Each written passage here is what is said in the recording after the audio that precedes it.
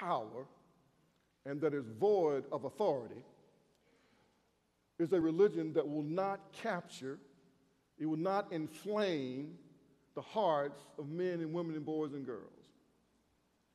And I'm troubled today by the presentation of the religious expression of Christendom in America today. It is a presentation of the gospel of Jesus Christ that is void of real power to change and to transform people's lives, to bring about a positive consequence and a positive change in a community or in a neighborhood that seems to be inept and ineffective in reaching people to where they will at least want to know, what does the church have to say about something?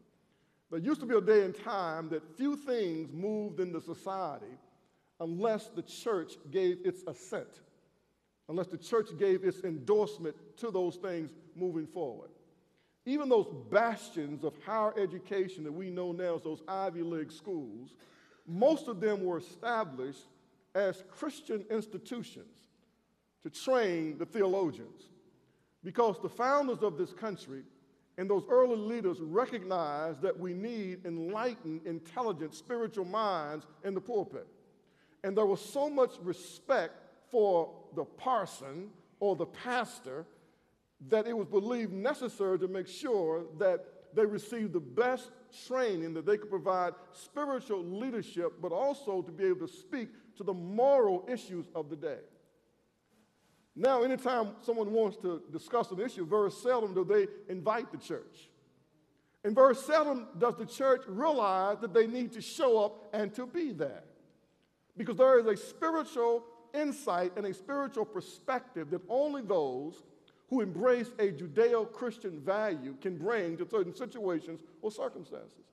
So our society becomes more secular, which simply means it leaves God out of everything, very often because we simply will not show up and participate in the process.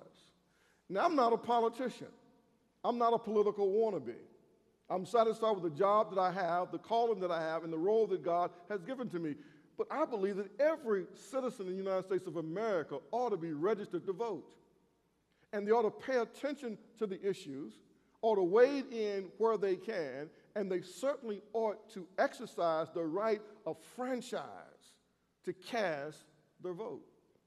The right to vote is so powerful. That's why there are people now that are trying to figure out a way to marginalize people's enfranchisement. The history of this great republic has been a history of the expansion of the franchise. That's what's made this nation great. This nation does not start out giving everybody the right to vote. That was not the framer's original intent. The franchise was limited to Caucasian males who owned land. They're the only ones that could vote. And it has taken a great effort for the franchise to come to other groups of people. African American men got the right to the franchise after the Civil War. The 14th Amendment, which basically freed the slave, not the Emancipation Proclamation.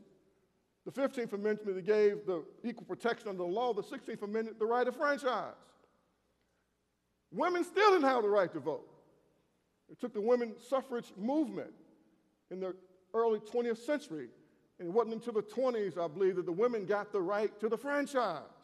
That's how powerful the franchise is. People have fought to get the right to the franchise. And so anytime I hear anybody anywhere trying to deny somebody the right to vote, or try to make it hard for someone to vote, that automatically calls my antennas to go up, because the United States of America experience has been about the fight and the struggle to expand the franchise and to make sure that every single American citizen would have the right to participate in the political electoral process to elect those people that would lead them. So it's not about politics, it's about recognizing we got to live down here and that Jesus comes back.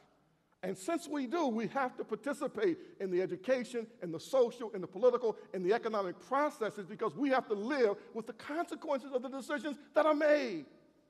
And if we are not there advocating for what's good and what's right and what's holy and what's just and what's fair, then shame on us if we get treated like second-class citizens.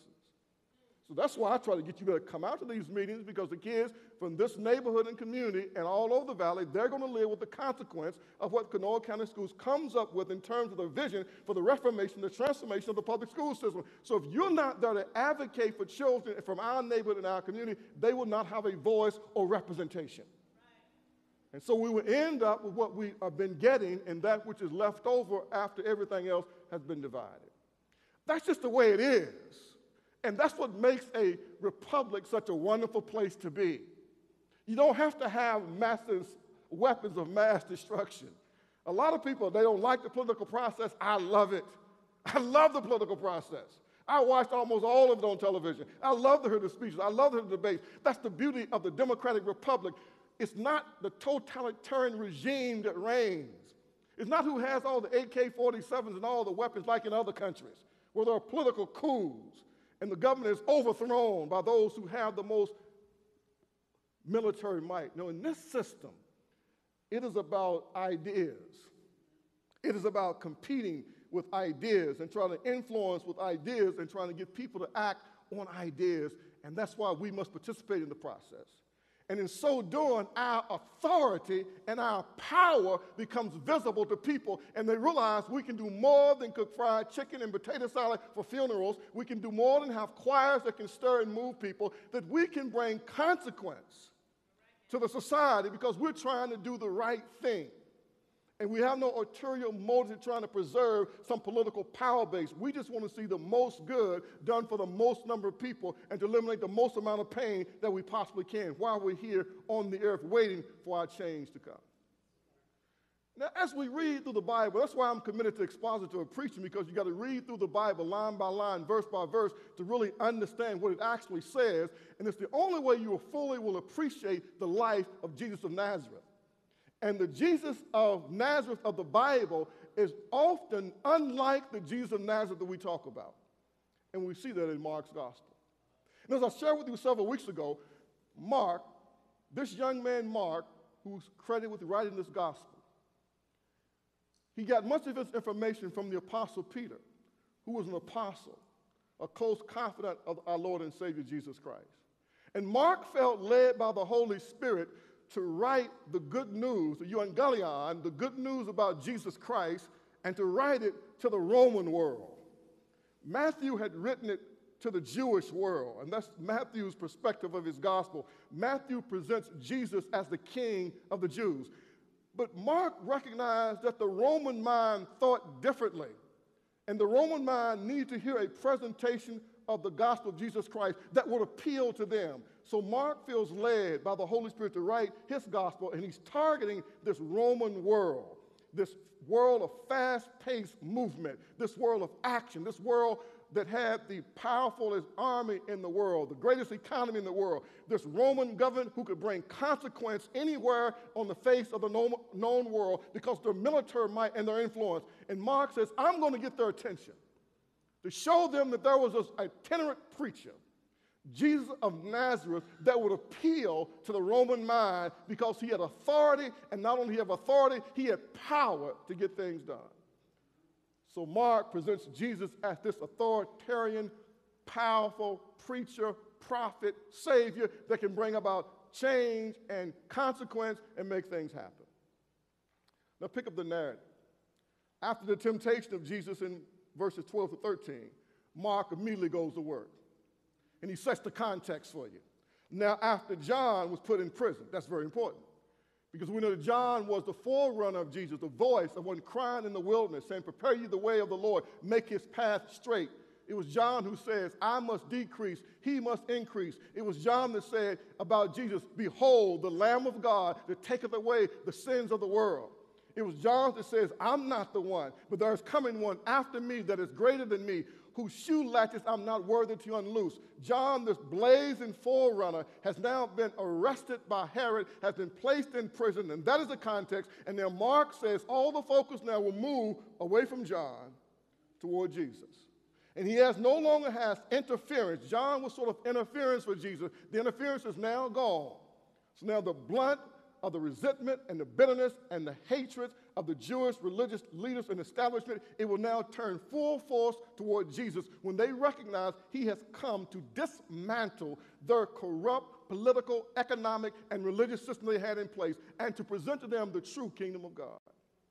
There's a whole lot in it when it says, now John was put in prison. I could spend my remaining 26 minutes just talking about them when John was put in prison, but I'm not going to do that. After John was put in prison, Jesus went to work. He came to Galilee, and what did he do? He began to preach. Jesus' authority was anchored in his preaching. He didn't make great suggestions, great recommendations. He said, thus saith the Lord. So his authority was in his preaching. He started to declare the word of God. He started to declare the kingdom of God.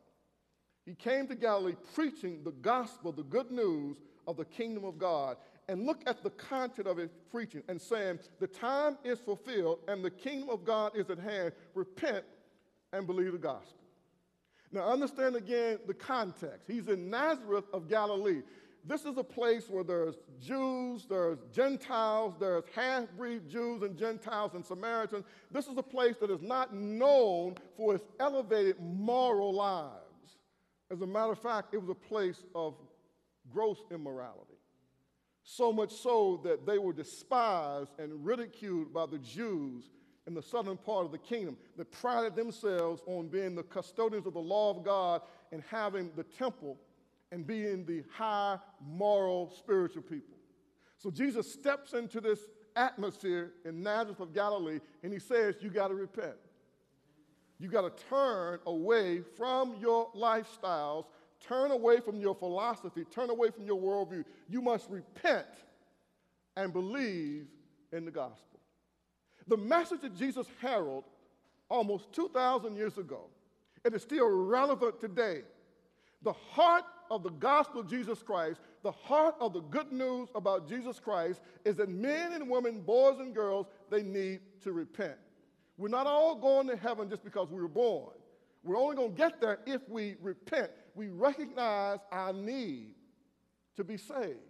We recognize our sinful condition, our sinful state, and our sinful actions. We recognize this, and we recognize that we need more than an extreme makeover. We need to be totally changed and transformed. And we recognize that we are corrupt to the core. Even the way we think is narcissistic and is self-centered. It is not God-centered. So repentance says you've got to get yourself off of the throne. And you put God on the throne, the center of your world, the center of your universe. So he says, repent. Turn away. We cannot even hear the gospel until we repent. We can't even hear it until we turn away from what we're doing, what we think we need to be doing, and say, Lord, I don't even know what to do, where to go, or what to believe. I'm turning to you. That's what repentance is. He says, repent and believe in the good news. Believe that God has provided a way of escape. That God all by himself has provided a way of salvation. And that way will be through the death, the burial, and the resurrection of his son, the Lord Jesus Christ. So his authority is established in his preaching. It's not just because I'm a preacher, but it is just because I'm a preacher. I do think that preaching is pretty important. I think it's important in the life of the church. And I think it's what distinguishes the church from the Kiwanis Club, from the Chamber of Commerce, from all these other social organizations, that we recognize and acknowledge that there is a word from God, that God has given us his word and what we know as the Holy Bible. And so that we as the church, we are the custodians, the keepers, we are the trustees of these sacred secrets that's in the scripture. And we're called to herald, to declare, and to make known these hidden secrets and mystery from God's word clearly that people might hear and that they might understand. And so preaching is important, and the church derives its authority from the fact that it is the custodian of the word of God. It is to the church that God has committed the word of the living God, and the church is to be the teachers of that book, the preachers of that book, the applicators of that book, and presenting what God has said about life, about death, about marriage, about family, about raising children, about economics, about politics, about prison systems, juvenile justice systems, social service systems. God has something to say in terms of how people ought and should be treated, regardless of what system they might be in. So his authority is first established in his preaching.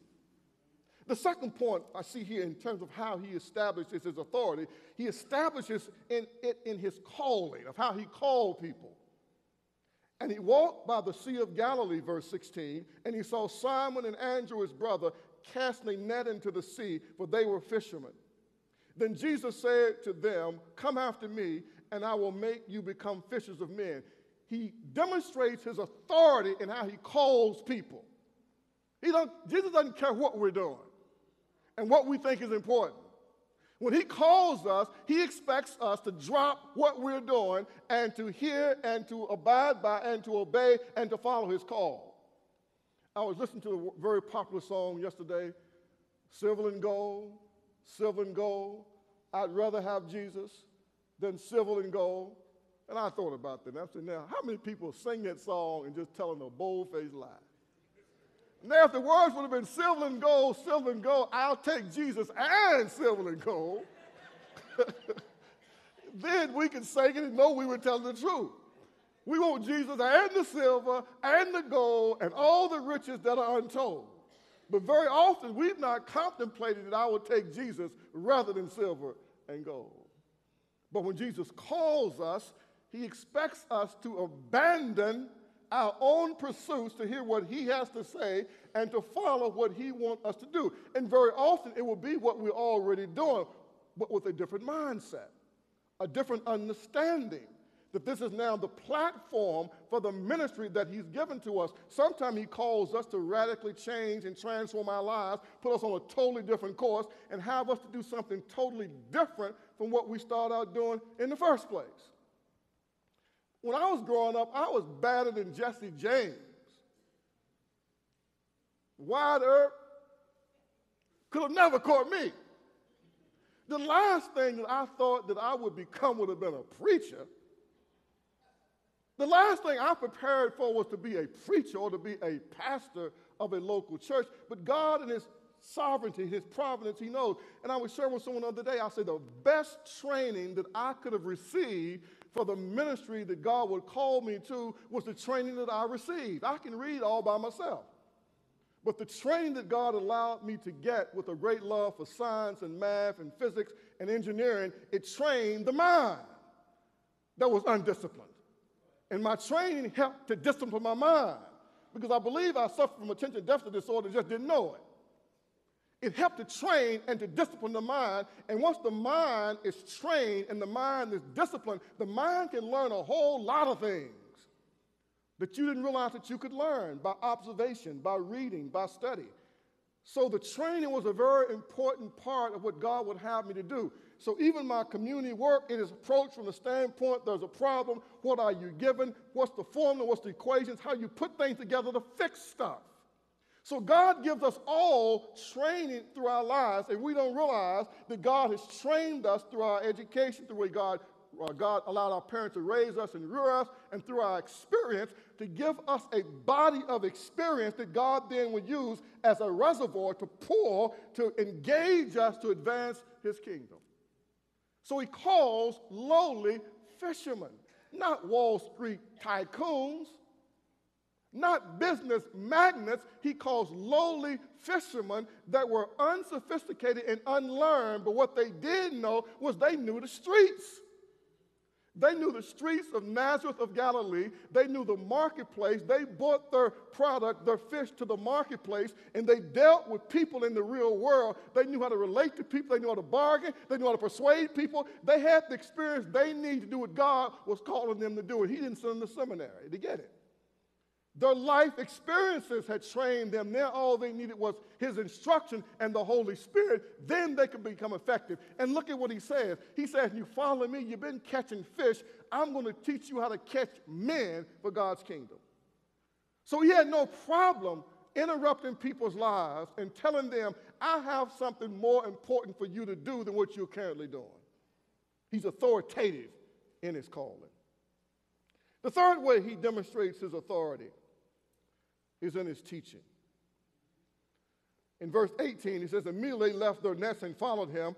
And when he had gone a little farther from there, he saw James, the sons of Zebedee, and John, his brother, who also were in the boat mending their nets. And immediately he called them, and they left their father Zebedee in the boat with the hired servants and went after him. So now he has four. He has four. He has two sets of brothers. He has Andrew and Simon, who's called Peter. He has James and John. And these were not exactly the people who graduated from Dale Carnegie School of How to Win Friends and Influence People. As a matter of fact, he calls James and John the sons of thunder. So what that meant, that their daddy was a hell raiser, and they probably were too. They were sons of thunder. They were so bad, as a matter of fact, after Jesus called them, they saw some people casting out demons in Jesus' name. And they said, Lord, can we call down fire out of heaven and consume them? Because they're not with us. They're not on our team. These boys were so nefarious. They were so clandestine. They were determined to be at the right hand and left hand of Jesus in the kingdom of God. So they recruited their mother, brought their mama in to try to convince Jesus to heir them to the positions of power in his kingdom.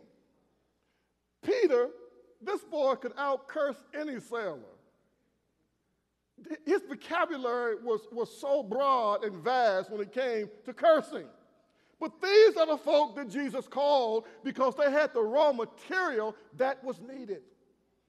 James and John, they got the fire, and they got the passion, and they have the zeal to really do something and to move something and to see something happen.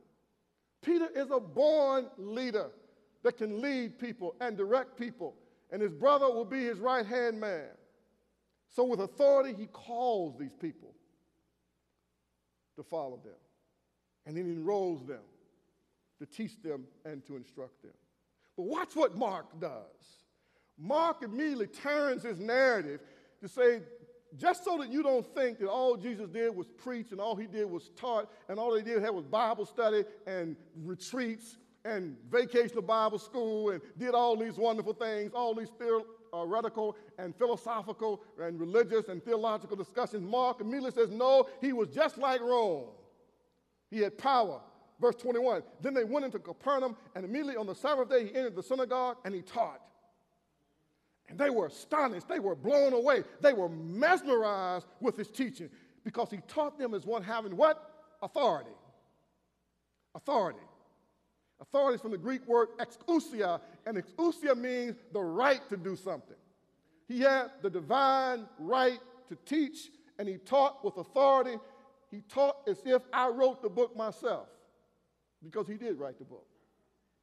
So his authority is demonstrated in his teaching. He taught with authority, and they recognized his authority with which he taught, and therefore his teaching had power.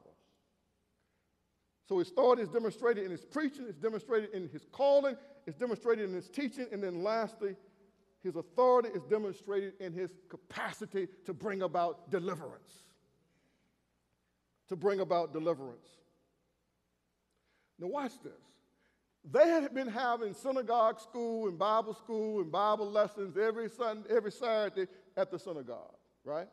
Every Saturday before Jesus showed up. The religious custom was on the Sabbath day, they went to the synagogues. They've been studying the Bible, studying the Old Testament. They've been singing the Hallel. They've been having regular church services. And the church was dominated with demons. It was dominated with demons because there was no authority in the preaching. There was no authority in the teaching. So when Jesus shows up, there was a man who had been in that synagogue probably for weeks in the synagogue. He had an unclean spirit. He was controlled by demons, and he recognized what the people didn't recognize, that Jesus had authority, and Jesus had power, and Jesus was the Son of God. And so in verse 24, he says, let us alone. What have we to do with you, Jesus of Nazareth? Did you come to destroy us? I know who you are, the Holy One of God. Now let me tell you what would transform the church. What would totally change the church of Jesus Christ in America And Jesus Christ in West Virginia and Charleston, if every member of the church would really understand who Jesus is, the Holy One of God, the one with the authority and with the power to bring about consequences and to deal with any situation or circumstance. So this demon-possessed man and the demons inside of him said, we know who you are. Don't torment us. Don't torture us. We know that our ultimate destination is destruction, but don't do it before the time. And Jesus said, hush up. I don't need for you to give a testimony about me. Jesus did not want the demons to give testimony about his power. He wants the testimony to come from the redeemed, from those who've experienced his saving grace, who've experienced his mercy, whose name is written down in the Lamb's Book of Life. So he refused to allow the demons to bestow on him any accolade or praise. He said, you just hush up your mouth. And so with authority, he delivers the demon. And when the unclean man had convulsed him, and the guy went into convulsions and fits, he then cries out with a loud voice, and he comes out. Jesus demonstrates his authority in preaching, in calling, in teaching, and in deliverance. If the church is going to be authenticated, if it's going to be credentialed as a continuation of the life of Jesus of Nazareth, we got to demonstrate some authority. And not only must we demonstrate authority, exousia, we also must demonstrate some dunamis, dynamite, some power. So Jesus now not only demonstrates his authority, he demonstrates his power in that he commands the demons to come out of the man, and they have to obey him. So every now and then, someone who comes to the Grace Bible Church ought to get saved and be able to give a testimony how God has saved them. Every now and then, somebody ought to stand up and give a testimony of how God has delivered them from something, about how they've been able to overcome an addiction or a habit or a problem or a situation or a circumstance. Every now and then, somebody ought to testify not to how they're functioning underneath the circumstance, but how God has delivered them and put them on a high place above the situation or the circumstance.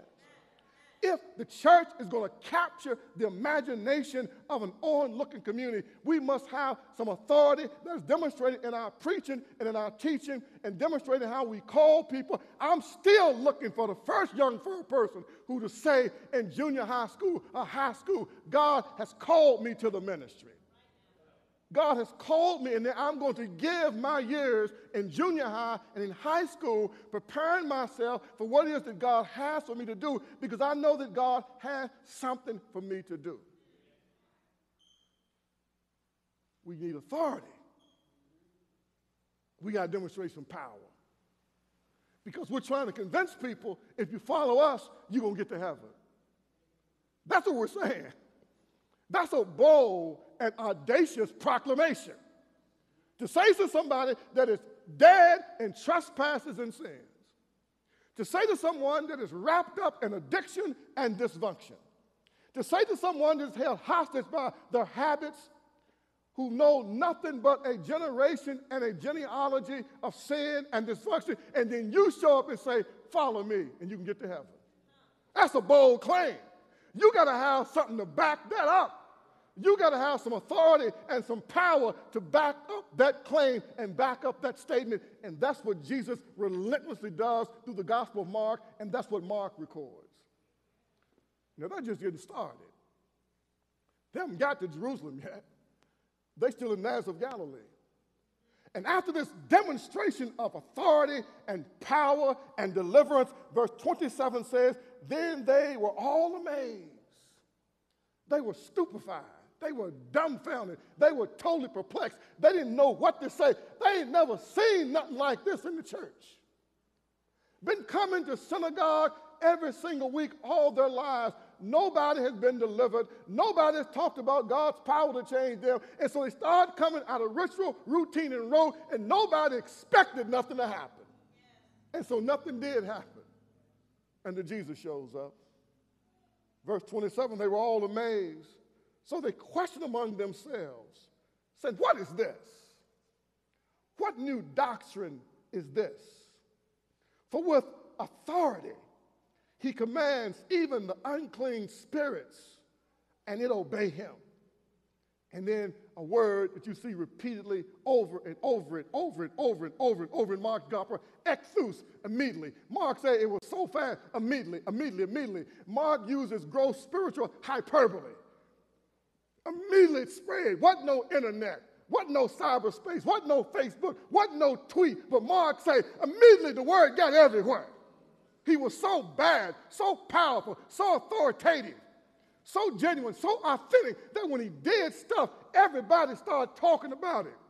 And people were gossiping about it. And we showed up somewhere. His fame had already reached. It spread it throughout all the region around about Galilee. One church service, Mark says. And his fame has spread all over the region of the north of Galilee. Well, I just stopped by to tell you this morning that greater is he that's in you than he that's in the world. And you got some authority. And you got some power. Let me close this by going way back in antiquity. Because the spirit of my good friend Glenn Walker just swelled up inside my mind. Glenn Walker is the worst storyteller I've ever heard. He can't get it out. He just can't get it all together. He's laughing before he gets to the end of the punchline. But there's one story I love to hear him tell. It's the story of the prairie chicken. The prairie chicken was down on the prairie. And prairie chicken would see all the eagles soaring up in the sky. And the prairie chicken said, "I wish I was an eagle. I wish I could fly like that." The prairie chicken looked at the rest of the prairie chicken, and he didn't look like the rest of the prairie chicken. He said, "I wish I looked like the rest of the prairie chickens. And I wish that I could fly like an eagle and soar up in the sky." And one day the prairie chicken got to running real fast, faster than he'd ever ran before. And as he was running, he tripped. And he fell off a ledge. He now started crying for his mama. And he started flapping his wings. And to his utter amazement, rather than falling off the cliff and hitting the bottom, he started to fly. Just like the eagles he'd envied all of his life. What the prairie chicken didn't know, that when he was just a little eaglet, he had gotten knocked out of the nest. And his mama lost track of him.